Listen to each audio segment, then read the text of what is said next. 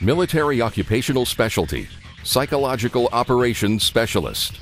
This MOS is an opportunity to stretch your mind and creativity, and to define yourself as a member of the Army's elite Special Operations community, working in small teams that support combat or peacetime missions worldwide.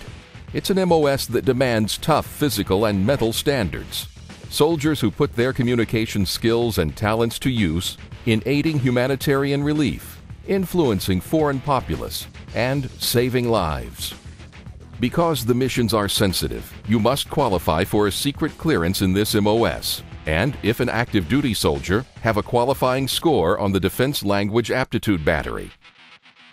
And be airborne qualified.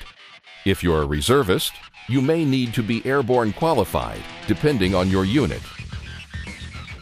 Then the Army will train you in psychological operations, PSYOP production methods, dissemination techniques, and mission effectiveness.